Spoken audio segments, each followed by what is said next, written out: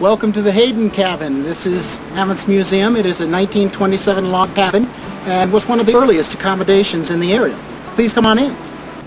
And here we have the kitchen. Largely original. This was a sort of bed and breakfast. It operated as a business during the summertime, and they provided beds, meals, and hunting and fishing guide service for visitors. This is some of the earliest accommodations in Mammoth Lakes. Yeah, what kind of food would be prepared here? Well, you had to go catch it, didn't you? This was a hunting and fishing lodge. They largely ate what they caught. Meals were provided. They kept a stock of goods, but by and largely people expected to eat what they caught. And the track slips off the canyon, and my shoelaces are... You'll notice that we have a lot of the same influence today, but we've turned it into electronic gadgets. You know, people used a hand mixer. We put it in a blender. And now, how do they get water? Well, they either brought it in from the creek or they used this pump, but they had to keep a bucket of water handy and prime the pump. You had to have a little water to get the water to flow through the system. So it wasn't a pressurized water system like we're used to. It was very primitive, and if the pump failed, then you had to go get a bucket of water from the creek and prime the pump. This is the ice room. We used to cut ice from the lakes basin and pack this room full of ice. It was like a giant cooler. And they would take a block or so each day or two and put it into the wooden ice box, which was sitting in the kitchen, but now sits in what's used as a pantry. Notice the thick insulated door. And what about the rest of the house? Well, this is the stove that Mrs. Hayden cooked on. There's a photograph of Mrs. Hayden there. And this table is... This is the dining room table, and everybody gathered around, the proprietors included. It wasn't hand and foot service like a waiter, but you were like family and sat down with the Haydens. This table is an original piece. Mr. Hayden built it, and we've got lots of photos of the people having their meals around this table.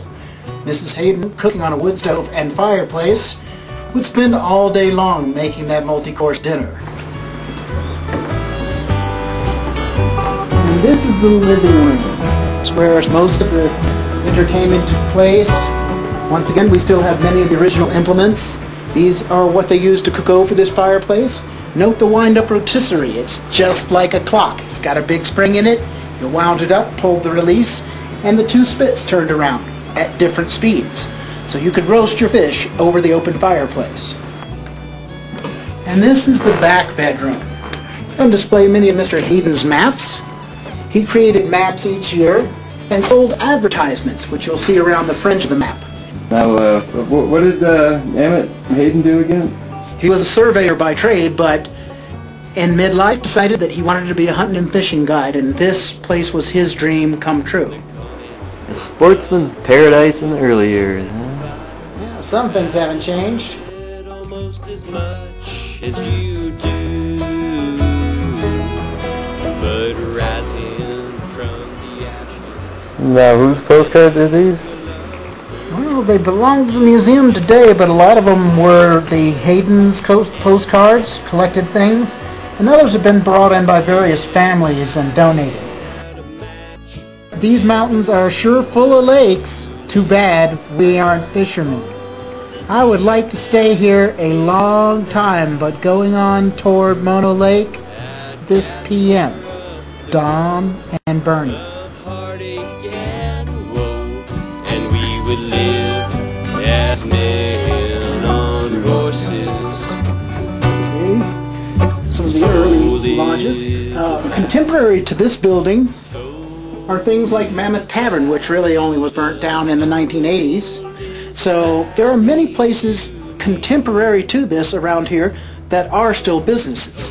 And this is really representative. It was a mom and pop 4-bedroom cabin, bed and breakfast.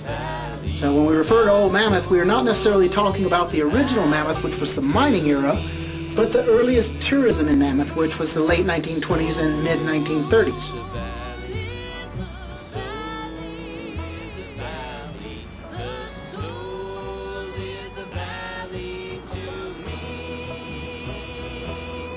Wow, there's a lot to see here, isn't there?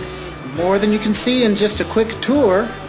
We've got a lot of things on display and we constantly rotate things, so even if you've been here before, there's yet more to see every time.